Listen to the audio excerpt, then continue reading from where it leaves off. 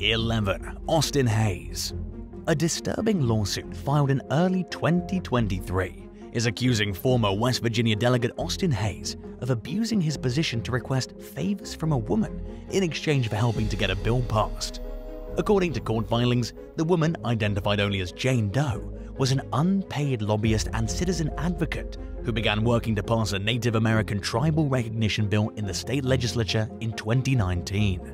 The complaint claims that Hayes began messaging her on Facebook that year, promising to pass the bill if he won the 2020 election.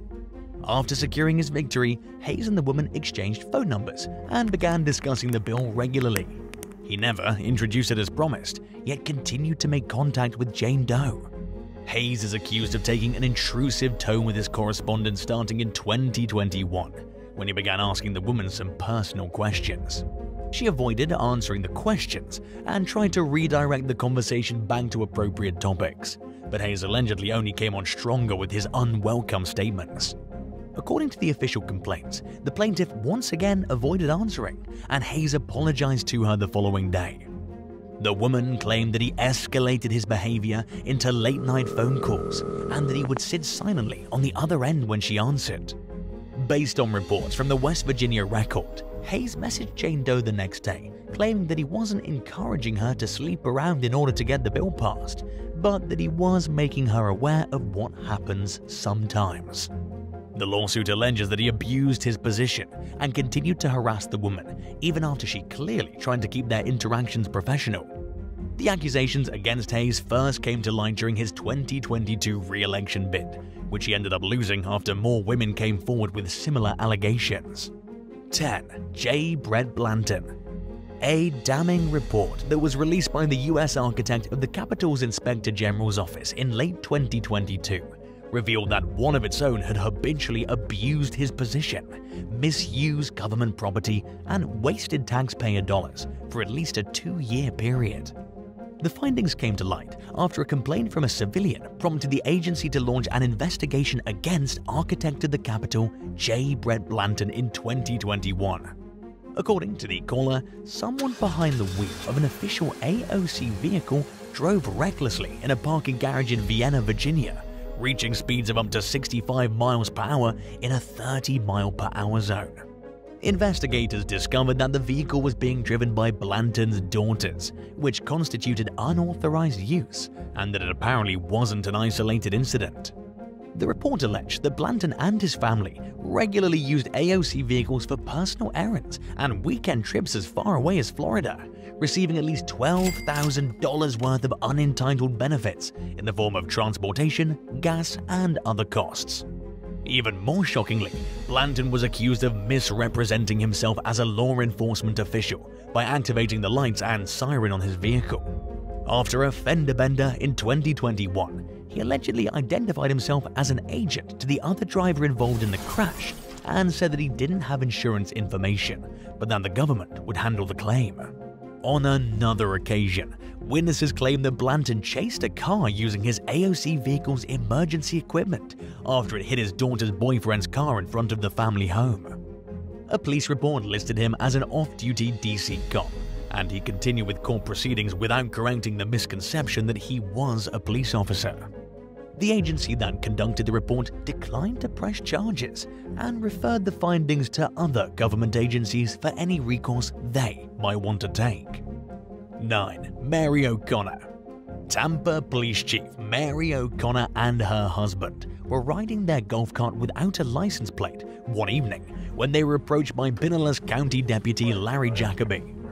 During their conversation with the deputy, O'Connor asked him if his body cam was recording, prompting Jacoby to confirm that it was. O'Connor then quickly flashed her badge and identified herself as the Tampa Police Chief, then said, "I'm hoping you'll just let us go tonight." The deputy let the pair go. Before parting ways, however, O'Connor handed Jacoby her card and said, "Call me if you ever need anything, seriously." She likely wasn't expecting people to find out about the incident, but they did, and she admitted that her way of handling things could be viewed as inappropriate. In a statement, O'Connor said that she'd expressed great remorse to the mayor, and she apologized to Tampa's residents for her poor judgment. She further added that she didn't mean to put the deputy in an uncomfortable position and offered to pay any citations that her mistakes warranted. O'Connor requested the same discipline that any officer would receive for similar conduct. But her remorse wasn't enough to fix the situation, and O'Connor ultimately resigned from her position. 8. Dennis Baptista. After receiving a call from a concerned motorist about an erratic driver one evening in 2014, New Jersey State Trooper Josh Ladeo spotted a vehicle matching the description the caller had provided. He followed the car and noticed that it was drifting between lanes, so he conducted a traffic stop. In a recorded conversation, Ladeo could be heard asking the driver, later identified as Phillipsburg Municipal Court Judge Dennis Baptista, if he'd been drinking that evening. Baptista told the trooper that he was a lawyer on his way home from work and that he hadn't had anything to drink. According to court documents, Ladeo noticed a distinct odor of alcohol on the driver's breath. During a field sobriety test, he observed other possible signs of intoxication, including slurred speech, slow movements, and glassy eyes. Baptista allegedly lost his balance and had to lean on his vehicle to stay on his feet at multiple points throughout the test. An audio recording of the interaction revealed that Baptista repeatedly asked Ladeo if they were past the point of the trooper being able to decide against arresting him. He also mentioned that he's a public figure and how a DUI charge would hurt him more than the average guy. But it was Baptista's decision to drive drunk and to mention that he's a judge that really hurt him, not Trooper Ladeo's decision to arrest him for appearing to be intoxicated. Baptista ultimately pleaded guilty to DUI and was also disciplined for using his position to advance his private interests, which goes against the state's judicial code of conduct. He was censured or issued a written reprimand for his professional misconduct and was barred from hearing DUI cases for a year. The judge also revoked Baptista's driving license for 3 months and ordered him to attend drunk driving classes on top of paying a penalty. 7. Peter Leckie. In 2022, authorities in British Columbia announced charges against Royal Canadian Police Corporal Peter Leckie for an alleged history of misconduct dating back nearly 7 years. A Surrey RCMP complaint claims that Leckie used his position as a police officer to obtain information about members of the public who he contacted both on and off duty for the purpose of engaging in intimate relationships.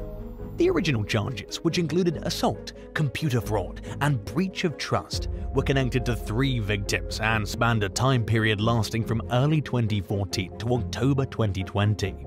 Police then published Leckie's photo, with the expectation that more women might come forward. Several months later, a handful of new charges against him were announced, including assault, breach of trust, and fraudulently obtaining computer services. Leckie, who's been with the RCMP since 2010, remains suspended without pay pending the outcomes of the cases, which consist of 14 criminal charges in total. The exact circumstances surrounding his alleged crimes are unclear, as authorities have released few details to the public so far. In a statement, Surrey RCMP Assistant Commissioner Brian Edwards described the allegations against Leckie as disturbing and encouraged anyone else who may have been targeted to come forward, suggesting that the scandal may be far from over. 6. Vanessa Gibson. In what began as a routine traffic stop one day in 2014, NYPD officer Michelle Hernandez pulled a female driver over in the Bronx for talking on her cell phone while behind the wheel. Hernandez was likely unaware, at least at the beginning of the interaction, that the driver was City Councilwoman Vanessa Gibson. During the stop, Gibson called Deputy Inspector Kevin Catalina, the commanding officer of the 44th Precinct, who instructed a desk officer to tell Hernandez not to issue a ticket.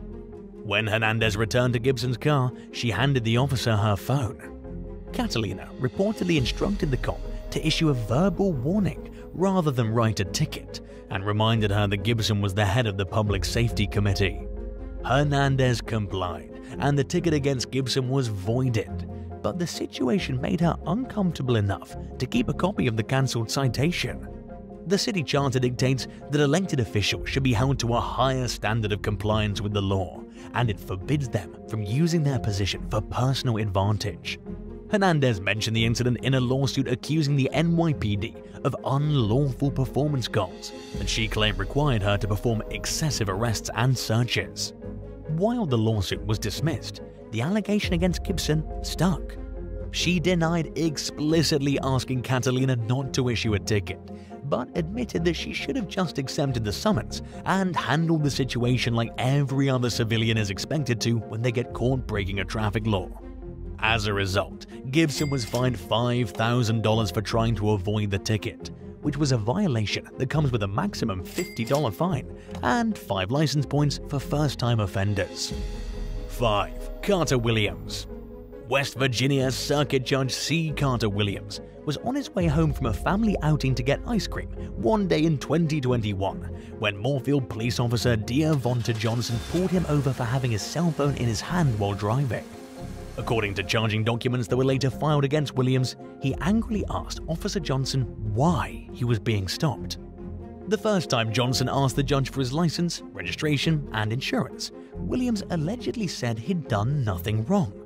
So the officer asked for the documents again, and Williams outright said that he wasn't going to hand them over. He eventually gave Johnson the documents though, after commenting on how he sees police officers using their phones behind the wheel all the time, something Johnson said they were allowed to do when it was related to their job duties. At some point, the cop asked Williams why he was so uptight, and the judge said it was because he'd been pulled over for no reason. While Johnson was running the license, which he soon realized had expired months earlier, Williams called Moorefield Police Lieutenant Melody Burrows, who was off duty at the time. Burrows radioed Johnson and told him not to write a ticket. As the officer returned to the vehicle and tried to tell Williams that his license was expired, the judge allegedly grabbed his documents out of the cop's hand and drove off. Later that evening, Williams called Moorefield Police Chief Stephen Riggleman and said he was tired of being disrespected. Riggleman, however, told the judge that if anyone was being disrespectful, it was him. Williams ultimately hung up on the police chief and proceeded to call the former police chief, Steve Reckard, who reminded Williams that he'd retired. The disgruntled judge said that he needed someone to talk to, which Reckard reportedly found odd because they weren't close friends. The night finally ended after Williams made yet another call to Lieutenant Burrows and berated the police force, saying he'd never been treated so poorly. He then drove to the local mayor's house, where he administered another irrationally angry diatribe. An ensuing investigation uncovered an alleged pattern of Williams using his position to get away with violating traffic laws. Prior incidents included running a stop sign, driving with an expired registration, and not having a seatbelt fastened. A judicial hearing board recommended a 3-month unpaid suspension and a $5,000 fine, along with orders for Williams to pay $11,000 in case-related costs. It also suggested extending the suspension for up to a year if Williams violates the conditions put forth by the terms of the agreement. 4. Nancy Cantor. Rutgers University Newark Chancellor Nancy Cantor was on her way to Newark Liberty International Airport one day in 2019 when her driver hit a parked campus police car. Footage from the ensuing conversation with law enforcement appeared to show a cop struggling to explain to Cantor that he had to take information about the accident, saying, "We have to do our job, just like you have to do your job." When an officer asked to see her ID, she argued that she wasn't driving instead of just handing it over. At one point during the video, Cantor could be heard saying, "If I miss my plane, you folks are in trouble. I'm the chancellor." She then said that she would love to see them do that to the school's president. Another staff member instructed the officer to take a picture and let her go, adding, "Would you do this to the President of the United States? No, you wouldn't." After the clip was leaked several months later, Cantor apologized to the Rutgers University Police Department for her behavior after the fender bender, stating that she wasn't her best self that day. She then expressed gratitude to the department for keeping the campus and community safe and secure. The police department and campus officials accepted Cantor's apology and seemed perfectly happy to just move on from the situation, sparing her from any serious repercussions. Perhaps the leaked footage of her embarrassing behavior was punishment enough. 3. Sarah Louise Johnston. when 50-year-old off-duty Police Sergeant Sarah Louise Johnston encountered a random breathing test or RBT site in Sydney, Australia in 2016. She asked the rookie officers running the stop if they were really going to test her. They recognized who she was, but had no plans to treat her differently from any other civilian who passed through the checkpoint. Johnston allegedly tried to tell one of the officers that breath testing her would be a conflict of interest, adding, "Imagine if I blew over, which I won't." She was also later accused of telling the young cop that it would put him in an awkward situation. The two officers manning the checkpoint reported Johnston's misconduct, and she was held criminally responsible for her actions. Throughout the case, it came to light that she'd been out celebrating the new year with two colleagues and was driving home after drinking at least one glass of beer. In court, one of the officers who dealt with Johnston during the stop said that he felt manipulated by his higher-ranking colleague and that her behavior came across as a little aggressive. He also explained that the way Johnston acted made him second-guess himself and believed that he was wrong for subjecting her to a random test. Regardless of whether or not Johnston was drunk, the judge said she set a disgraceful example as someone who's expected to be an honest and upstanding member of the community. He also told Johnston that she brought shame upon herself and to all honest members of the police force, and he commended the officers who reported her for coming forward.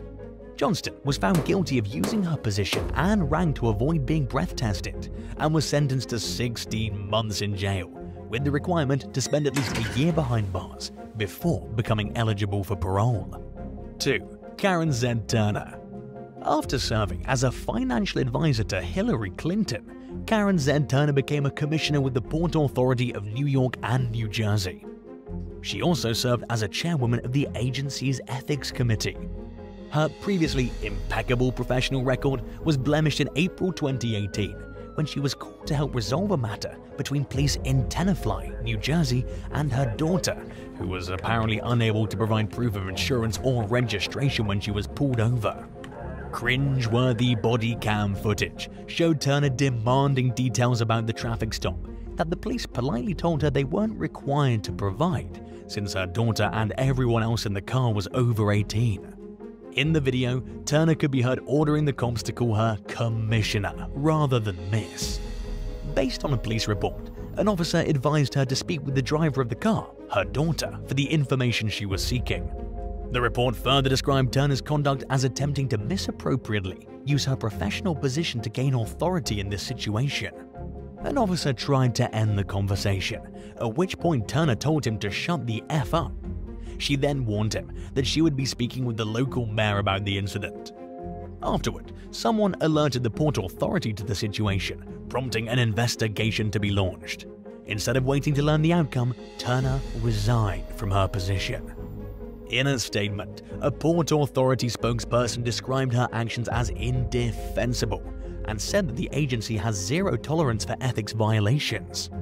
The same ethics committee that Turner used to be the leader of then censured her for outrageous and profoundly disturbing conduct. By then, she'd already left her position, but the symbolic gesture will hopefully serve as an example to other high-ranking Port Authority officials about how this type of behavior won't be tolerated. Chairman Kevin O'Toole said that if Turner hadn't resigned, the board would have demanded for her to step down. 1. Steve Marks. In early 2023, the Associated Press got its hands on an internal investigation report from the Oregon Liquor and Cannabis Commission, which found that its director, Steve Marks, and 5 of his top deputies used their position to obtain highly coveted bourbon that members of the public compete for the opportunity to purchase in a state-run lottery. The bottles, which can cost thousands of dollars each and include 23-year-old Pappy Van Winkle whiskey, were diverted to Marks and his colleagues, depriving other paying customers of the opportunity to buy the upscale booze. The investigation ruled that the suspects abused their positions and violated state statutes, including a policy that bans public officials from using confidential information for personal gain. Oregon Governor Tina Kotek called for the removal of Marks and the other officials who were implicated in the scandal, describing their behavior as wholly unacceptable. Marks denied violating ethics laws and state policies, but acknowledged that he received some level of preferential treatment in obtaining the whiskey. He and the co-accused officials denied ever reselling the bottles. Before the findings were uncovered, Governor Kotek had already asked Marks to step down from his position as part of her bid to reorganize state agency leadership. In accordance with her request, he submitted his resignation letter after the scandal broke. Kotek has since called for the firing of any top-level managers within the Liquor Commission who sought preferential treatment in their attempts to obtain liquor.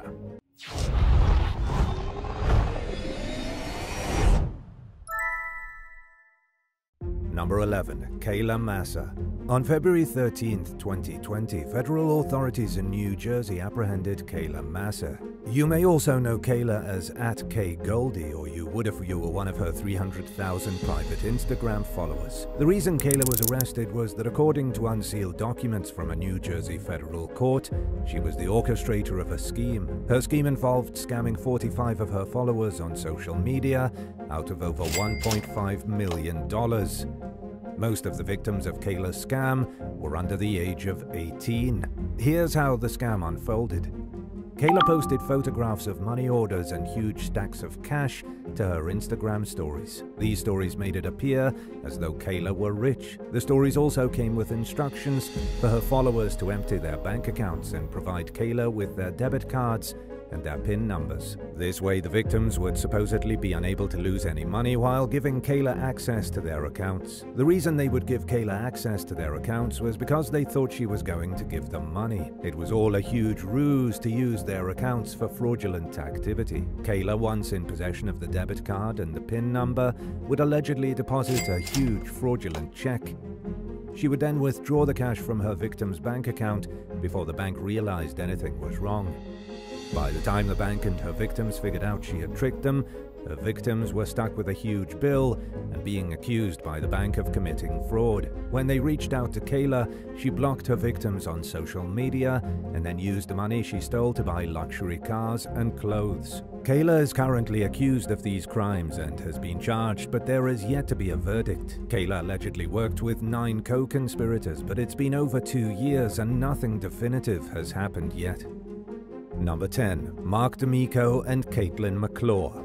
In 2019, Mark D'Amico from New Jersey pled guilty for organizing a cruel scam on the public. He and his girlfriend at the time, Caitlin McClure, conspired to earn themselves some money by appealing to the public's sense of goodness.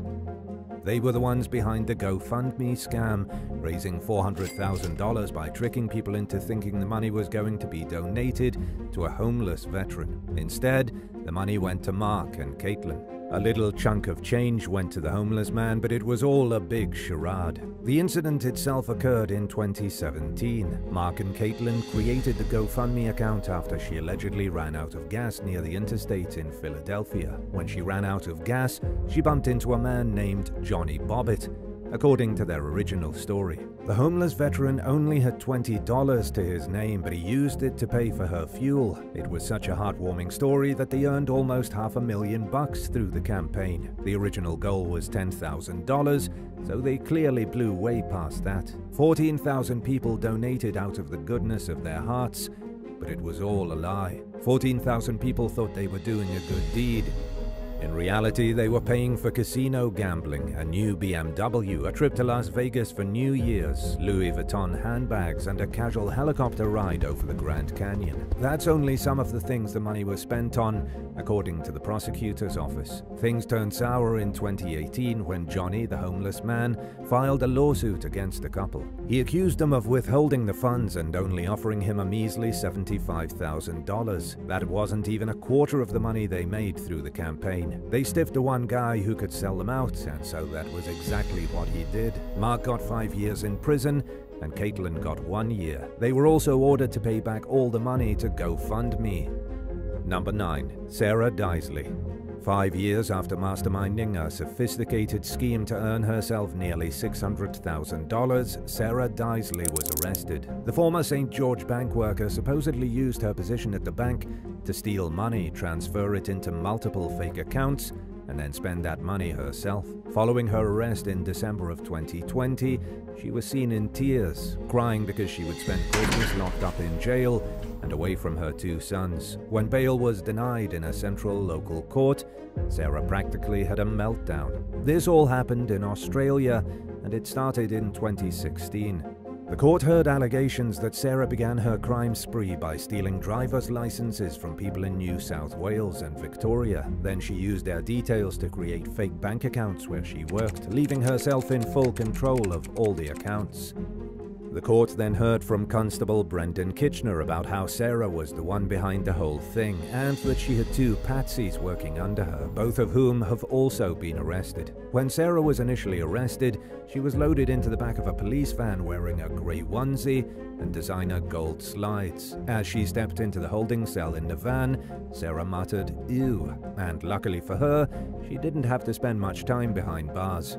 She was allowed out on a bond of $1.5 million shortly after her arrest. In 2022, she was brought up on 237 charges, most involving dishonestly gaining a financial advantage by deception. Even with all the charges, Sarah is currently free and waiting for the case to end.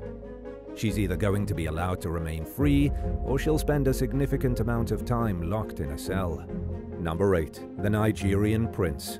You may have heard about the legendary Nigerian Prince email scam. These were huge scams that appeared in the early days of email. People all over the world were receiving messages from an alleged Nigerian prince or high official who had too much money and wanted to give some of it away. And while there were probably quite a few Nigerian prince scammers out there, one of them was busted recently in Louisiana. In December of 2017, Michael New was arrested in connection to a scam in which he wired money on behalf of a fake Nigerian official with a fake inheritance. Michael was facing 269 counts of wire fraud and money laundering. The investigation into Michael was a long one, spanning over 18 months according to the Slidell Police Department in Louisiana. Michael was not the head of the Nigerian Prince scamming organization, only a middleman. He was responsible for obtaining money from scam victims, then wiring that money to his co-conspirators, who live, believe it or not, in Nigeria. Here's the way the scam went according to the Federal Trade Commission. It all started with an email from an alleged Nigerian official in need of financial assistance. This fake official claimed to be on the brink of a huge inheritance but needed a bit of financial help to get it. And while a lot of people may laugh at the scam, after all, it has been an international joke for years, people do still fall victim to it. The scam is a serious crime, and the victims are real, warm-blooded humans. Millions of dollars a year are lost to these Nigerian prince scams. It's not clear exactly how much money Michael made for his part in this scheme, but it's safe to say he won't be the last middleman to scam unsuspecting victims. Number 7. Billy McFarland. Billy McFarland is the man behind the Fyre Festival fraud. He was the brains behind the most infamous bad party in modern memory, and although he was supposed to be incarcerated until August of 2023, he's already out. Billy was placed into the residential re-entry management on March 30th, 2023.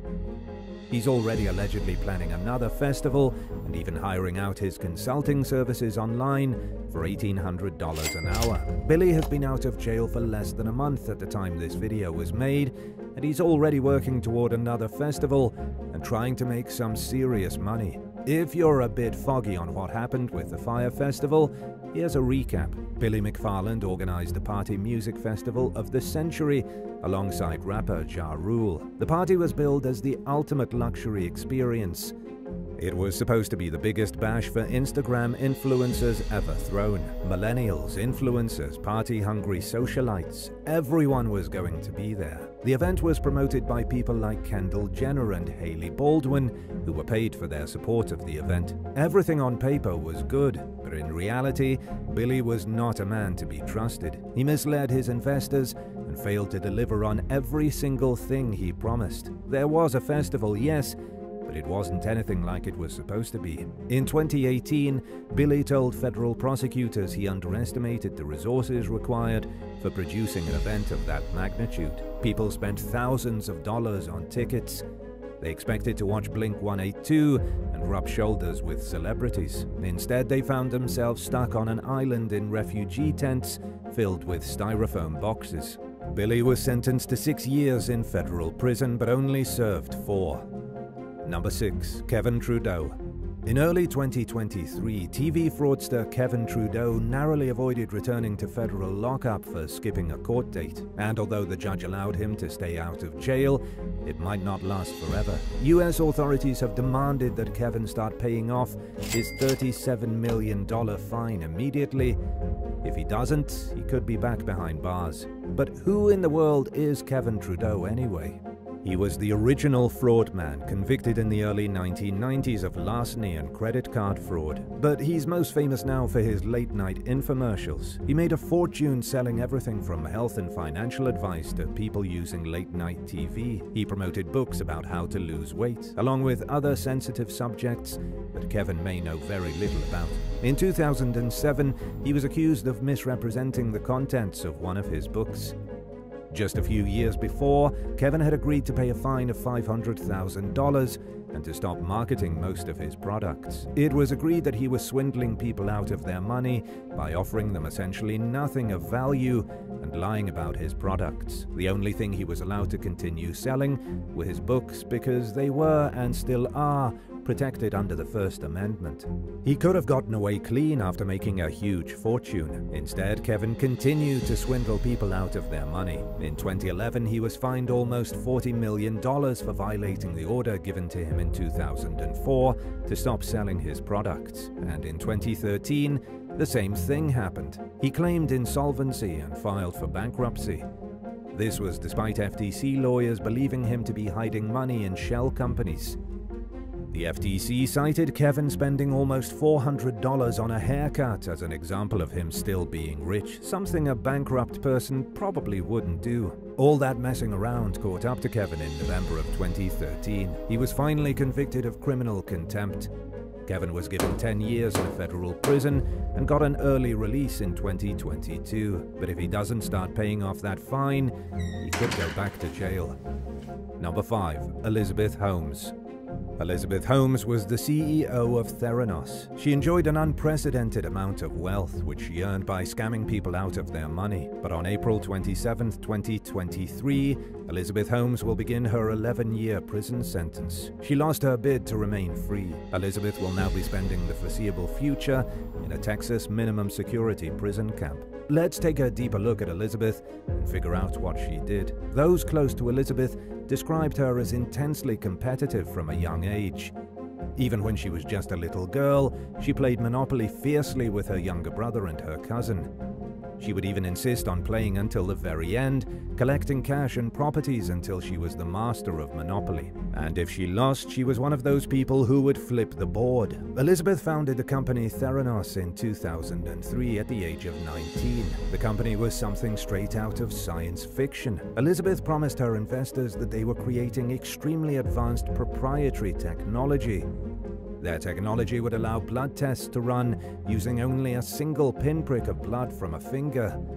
Using the company's special tech, that single drop of blood would be able to detect all kinds of medical conditions, even cancer. She operated the company for a decade in almost complete secrecy, accepting money from backers but keeping the company in the shadows. Elizabeth was a sensation. She was hardly into her 20s and was already appearing on the cover of Forbes, Fortune, and doing TED Talks. She and her family were making millions of dollars. In 2013, the company had a valuation of $10 billion. Then in 2015 came the investigations. Medical professionals and investigative journalists were starting to suspect Theranos was not doing anything. It turned out the company was a fraud. They didn't have any devices that could detect diseases. Every claim Elizabeth made was a lie. Her personal net worth dropped from $4.5 billion to practically zero. She had fun in her 20s, but she'll be spending the next decade in jail. Number 4. Yusei Rosello Tirado. In Michigan, Yusei Rosello Tirado was facing charges for scamming people out of their money. Yusei is in his 40s and lives in Miami, but he was arrested in April of 2022 in Hazel Park when he tried to meet with a courier. According to the cops, the courier was collecting money from scam victims. Let's break it down from the very beginning. Police started their investigation when a senior citizen in Shelby Township received a mysterious call. The caller said her granddaughter was involved in an accident and could be in major trouble with the law. Money was needed for her granddaughter to get out of the legal pickle, otherwise it would be bad news. This is a fairly common scam in which somebody tries to frighten an elderly person into paying money to protect one of their grandchildren. But this time, the scammer met his match. When the courier went to the victim's house to pick up the money, the cops were ready. The courier was identified, and the cops intercepted the courier transferring the money to UC. Then the scammer was taken back to jail. The police found 3 other victims in the vicinity who had all been scammed at the same time, and luckily they were able to get their money back. It wasn't a very big scam, but big enough that UC made around $20,000 in cash from bullying senior citizens. Number 3. Ashok Jadeja. Ashok Jadeja was able to swindle money from thousands of victims across India using what might seem like a rather unusual method. Ashok was a self-proclaimed godman, able to bestow blessings upon an individual for a little bit of money. He was notorious for sitting outside the Sukata Mati temple in the Indian state of Gujarat. Outside the temple, he would tell people that if they gave him money, the goddess Vahanvati Sukata Mata would make them wealthy. Ashok claimed to have divine powers. He would lure the weakest and most susceptible victims he could find into participating in a ritual. These people would have to contribute whatever they could, and then Ashok would pay back whatever they spent threefold. This allowed him to gain the trust of his victims and rip them off for even more money. He became so good at swindling religious believers out of their cash that he had 35 accomplices following his instructions. This might sound outrageous, but India is a deeply religious country. For somebody to say they are divine can go a fairly far distance, but to fake it can get you in big trouble. Ashok was arrested in 2009 along with his wife for scamming people. Only once in police custody did he finally admit to having no godly powers. Number 2. Charles Barry. Charles Barry was the subway scammer who in 2020 was arrested for the 141st time.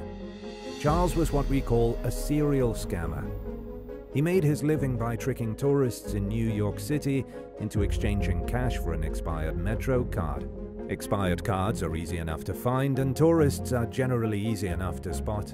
During his most recent arrest, Charles targeted a 23-year-old tourist. He introduced himself as an MTA worker while the target was at the vending machine about to purchase a Metro card. Thinking she was dealing with a real agent, the tourist forked over $32 for a non-functioning card.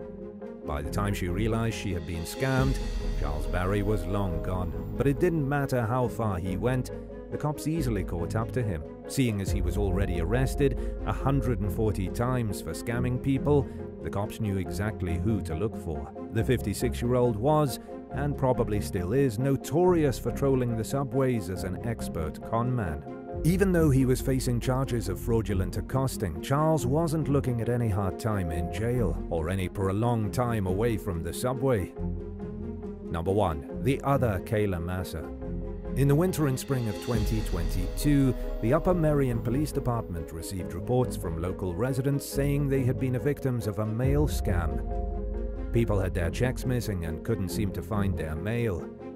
As it turned out, 4 individuals were busy stealing mail, committing check fraud, and costing the residents of Upper Merion over $600,000. But probably the weirdest part of the story is that one of the individuals involved in the crime was named Kayla Massa. And no, she is not in any way connected to the Instagram celeb who also participated in an alleged scam and is named Kayla Massa. The scam involved stealing mail from US Postal Service mailboxes in front of people's houses, and overnight drop boxes at the local USPS facility. Authorities say victims realized they had been duped when their checks never showed up, then were suddenly cashed somewhere else in Philadelphia or even in another state. Many of these checks were mailed by residents as payment for taxes, medical procedures, and other extremely important things.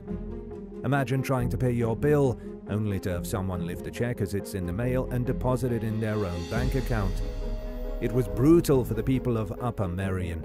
Thankfully, the local police department has their own Internet Crime and Technology Unit, which led to the identification of the 4 suspects. Police arrested Devin Broughton, John Klotz, Kayla Massa, and Joshua Cruz. They were responsible for ripping off at least 51 victims, but the case is still ongoing.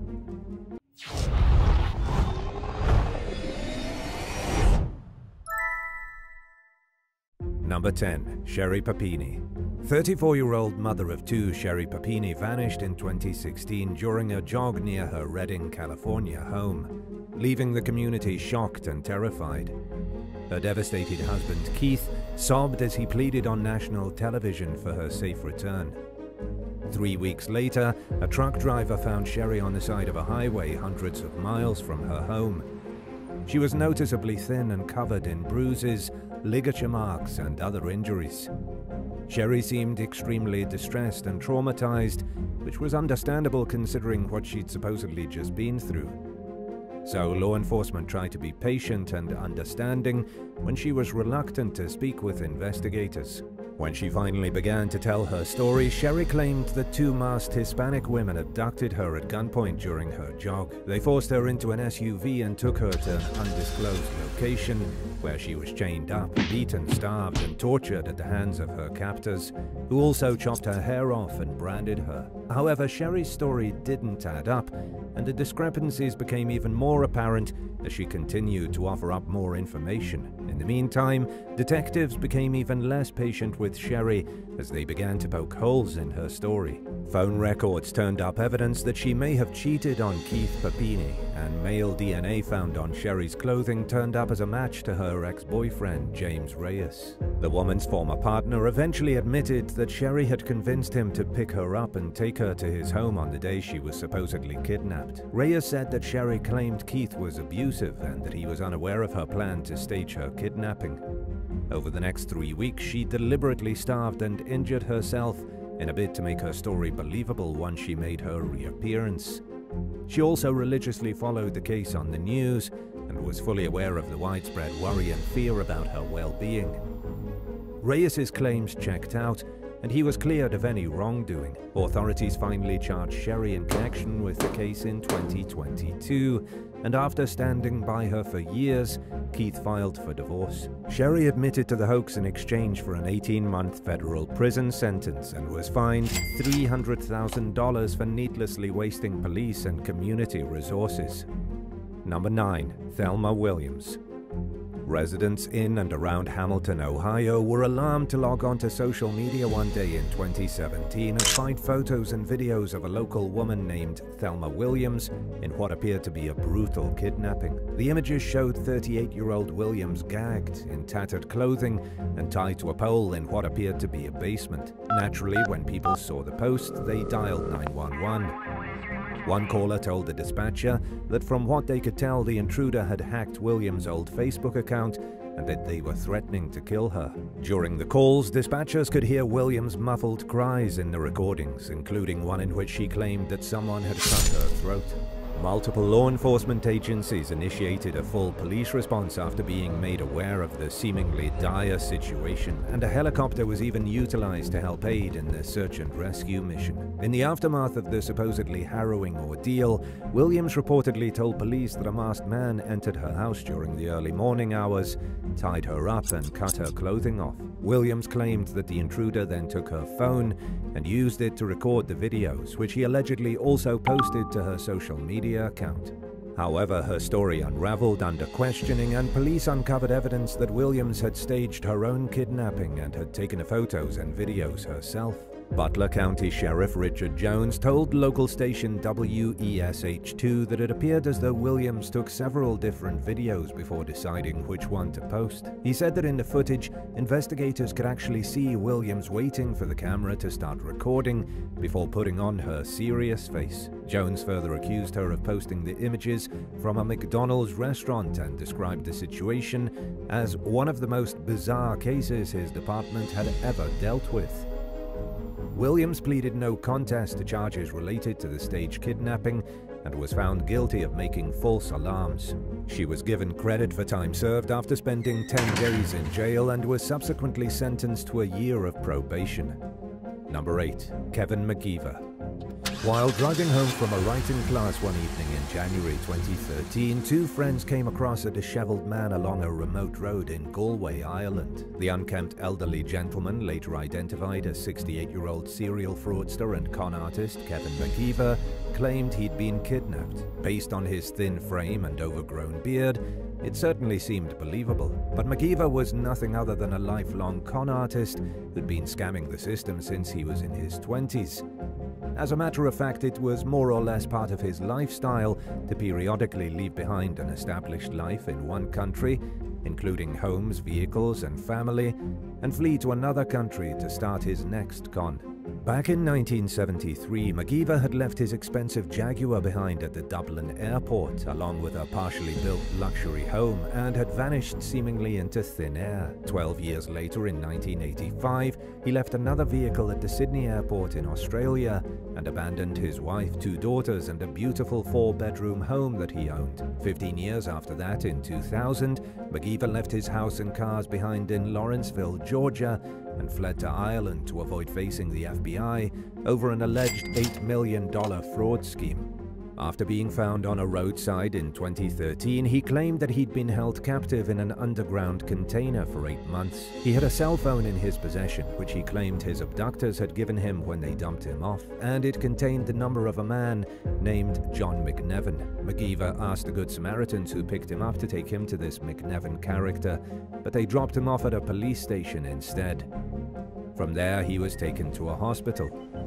Doctors were quick to realize that his eyesight was exceptionally good for someone who claimed they'd spent the better part of a year in darkness.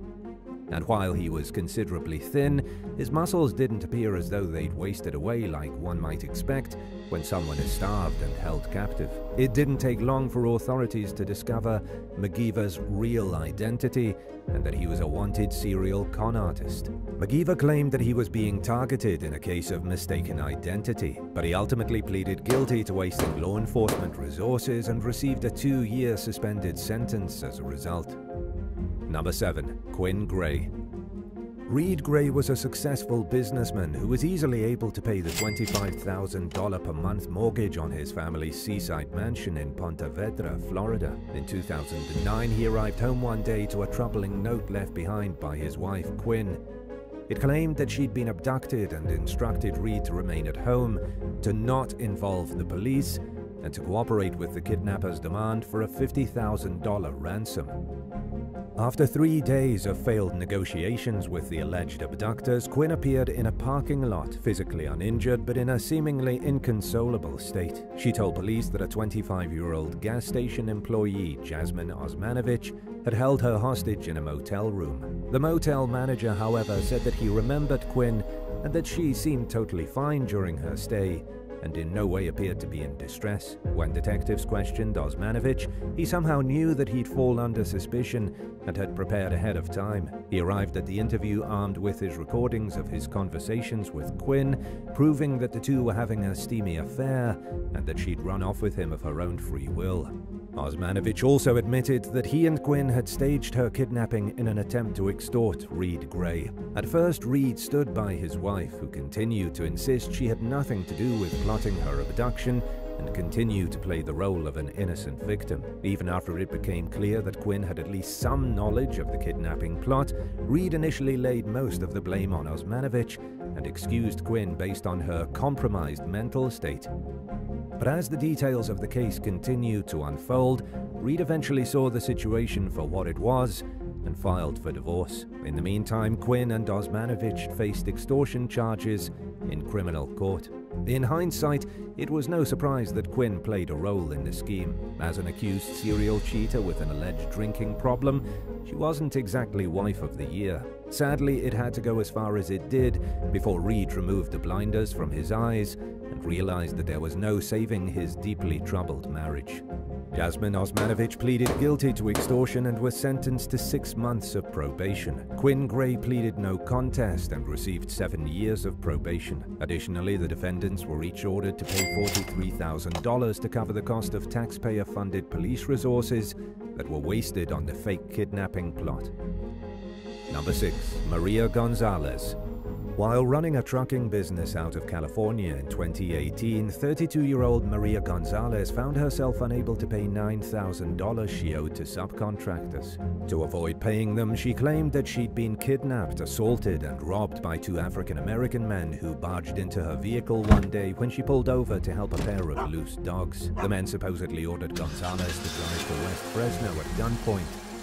Gonzalez also claimed that she was pistol whipped until she fell unconscious and that she eventually came to in the back seat of her car in a field about 20 miles, 32.2 kilometers, from where she went missing. She was bound, gagged, and robbed of the large amount of money she'd intended to pay her employees with. Police were called after Gonzalez showed up at her neighbor's house, still partially bound. She was taken to the hospital where she began to tell her bizarre story.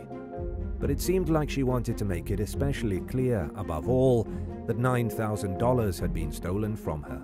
Detectives examined video and other evidence and ultimately concluded that Gonzalez lied about her abduction to get out of having to pay the subcontractors. Law enforcement also failed to find any suspicious footprints near Gonzalez's vehicle at the site where she supposedly woke up after being left by her kidnappers, indicating that perhaps they never existed to begin with. Gonzalez also had a rather difficult time explaining how she untied herself enough to get out of the car and seek help. Eventually, she confessed to the ruse and was charged in connection with the wasted police resources that were put into investigating the case. Number 5. Ramel Petway. NYPD officers are used to seeing a lot of strange things, but even they were taken aback when they responded to a call and found 36-year-old Ramel Petway bound and gagged along a busy street in Brooklyn, New York. After receiving treatment at a hospital for his alleged injuries, Petway told police that he'd been kidnapped by 2 men and held captive for 2 weeks before being dumped on the street where he was found. But the story didn't add up for several reasons. For one, the roll of duct tape that refused to tie Petway up was still hanging from his wrists. As the situation became increasingly suspicious, investigators put the pressure on Petway to come clean. He eventually told the truth, that he'd made up the entire thing because he wanted to get away from his girlfriend for a while. But according to him, she would have never been okay with him disappearing voluntarily. Petway was charged with filing a false police report, and while the outcome of his legal case is unclear, it's safe to assume that the consequences on his personal life constituted ample punishment for his boneheaded actions. Number 4. Dr. Mark Salerno. In 2002, a 45-year-old pediatrician named Dr. Mark Salerno was reportedly kidnapped from his home in Phoenix, Arizona. He was found 3 days later in San Diego when a passerby heard him pounding from the inside of his car trunk. The Good Samaritan called 911, and firefighters used the jaws of life to pry the trunk open and free Dr. Salerno, whose wrists and ankles were bound with duct tape. Salerno told police that 3 or 4 men had abducted him, and the harrowing story was broadcast on the news. Everything changed, however, when a viewer called authorities and reported seeing Salerno crawl into the trunk and close the lid on his own. Police confronted Salerno, and he allegedly confessed to staging his own abduction to avoid going to court for a criminal case. Maricopa County Sheriff Joe Arpaio was less than pleased with the news after using his agency's resources to send a helicopter and other detectives to San Diego to investigate the case. He also said that he planned to send Salerno a bill. A short while later, Salerno was extradited back to Arizona, where he was charged with felony failure to appear in court on a car theft charge. 2 weeks before the fake kidnapping, he'd been arrested for driving a car that belonged to a woman who worked for his medical office, who'd reported it stolen a 1.5 years earlier. The car had a license plate on it that was stolen from another car nearby on the day of Salerno's arrest. His wife and lawyers argued in court that he suffered from depression and financial issues. Later that year, Salerno vanished for 3 weeks before being found in Pennsylvania and sent back to Arizona. He pleaded guilty to one felony count of unlawful use of means of transportation and was ultimately sentenced to 3 years of probation. After handling his legal issues, Salerno returned to his career and got his life back on track. He eventually became a local celebrity who represented living proof that it's possible to overcome mental illness. In 2018, 16 years after his first 2 disappearances, Salerno went missing again. Oddly, the media never reported whether he was found, but it was made clear that the doctor's friends and family were concerned for his well-being. Number 3. Jessica Nordquist. After moving from Alaska to the United Kingdom to work for an advertising company in 2016, 26-year-old Jessica Nordquist began dating her co-worker, Mark Weeks. The relationship didn't work out, and she apparently couldn't accept that it was over. So she began stalking Weeks online, using as many as 20 different Instagram accounts, and sent messages to her workplace and clients, claiming that Weeks had assaulted her and gotten her pregnant. Nordquist accused the firm of being aware of the assault and brushing it off, and she even bought a fake baby bump on Amazon in an effort to make her claims seem credible. She harassed Weeks and his relatives to the point where he became scared to even sleep in his own home, but he likely never imagined how far she would eventually take things. Weeks ultimately decided to go to the police, who issued Nordquist a warning in early 2017 to stop harassing her victim. 3 months later, Weeks and several others, including friends, family, and colleagues of both himself and Weeks, received an email from an alleged crime group claiming they'd abducted Nordquist. Attached to the email were photos of Nordquist naked, gagged, and bound. A secondary email claimed that the kidnappers had broken her fingers. Investigators rushed over to Nordquist's apartment and found a note from the alleged abductors on the door. A few days later, they found the young woman alive and well at a bed and breakfast in the Scottish Highlands. Even after getting caught faking her kidnapping, Nordquist tried to keep up the ruse, claiming in court that she'd been held captive by an MI5 intelligence agent. She was given multiple opportunities to come clean, but refused, forcing the case to go to trial and putting Weeks through yet another traumatic ordeal. Not surprisingly, her story didn't hold up, and she was found guilty and given a stiff 4.5-year prison sentence. Number 2. Alejandro Mario Cortez. One day in 2018, a snowplow driver spotted a man bound and gagged with duct tape along a roadside in St. Paul, Minnesota. Identified as 46-year-old Alejandro Mario Cortez, the man claimed that he'd been kidnapped from his home in Chicago and taken to St. Paul against his will. He also said that he'd received multiple threatening text messages in the days leading up to the abduction. Authorities called in the FBI, who quickly discovered evidence that Cortez conspired with an accomplice to stage the kidnapping. The pair willingly traveled together from Chicago to Minnesota to carry out the plot. They stayed in a storage facility for several days before the co-conspirator drove Cortez to the site where he was eventually found by the snowplow driver. The accomplice bound his friend and left him there to be discovered. Prosecutors accused Cortez and his friend of staging the abduction in an effort to obtain a visa to stay in the United States. Cortez eventually admitted to the scheme and pleaded guilty to 1 count of visa fraud and 1 count of illegally re-entering the US. As a result of his false claims, he'd also received gift cards and other donations from organizations meant to help crime victims get on their feet. By the time Cortez staged the fake kidnapping, he'd been deported from the US twice. While his sentence was never announced, it's likely safe to assume that he was sent back to Mexico for a 3rd time after serving his punishment. Number 1. Brandon Souls. In what can only be described as a truly bizarre way to get out of having to go to work, a 19-year-old Arizona man named Brandon Souls allegedly staged his own kidnapping one day in 2021. According to a statement from Coolidge Police, Souls bound his own wrists, gagged himself, and made up an elaborate story because he didn't feel like working his shift at a tire store. It all began one evening when officers responded to a call about an injured man near some railroad tracks who was drifting in and out of consciousness. The police arrived to find Souls laying on the ground with his hands bound by a belt and a bandana stuffed in his mouth. He reportedly said that he'd just finished running an errand and returned to his vehicle to find two masked men waiting for him. Souls claimed that one of the men struck him on the back of the head and knocked him unconscious, then drove him to the site where he was found before dumping him there and driving off. He allegedly told investigators that he was abducted because his father had a large amount of money hidden throughout the desert, and his captors wanted to know where it was.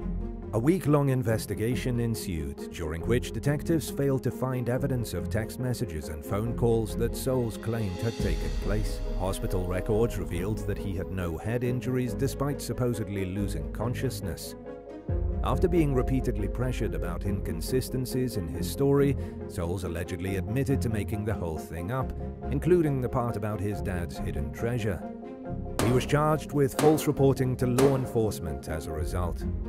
Would you rather go into witness protection knowing that it meant you'd leave behind almost everyone in your life without explanation, or deal with the embarrassment of being caught staging your own abduction? Let us know in the comments below. If you enjoyed this video, be sure to subscribe to the channel. Thanks so much for watching, and we'll see you next time. Bye guys!